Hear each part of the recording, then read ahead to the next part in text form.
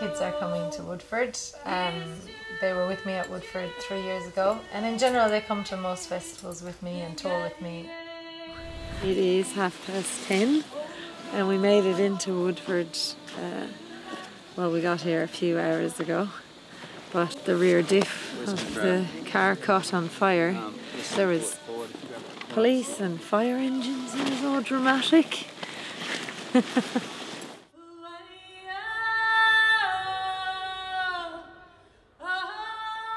You would never, you'd never suspect the father of your own kids to be the perpetrator of the violence. Yeah, we're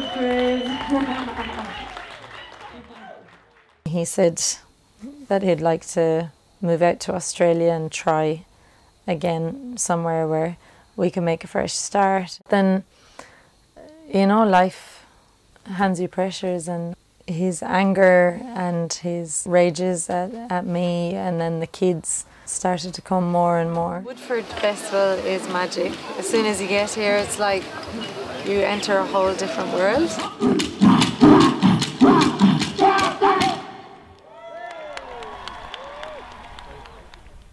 Barry's tea. Bring it everywhere in the world with me. I can't drink Australian tea. The best shop to go to is the Mexican shop, because you can get tornado potatoes for $5 and they're the best in the whole entire festival.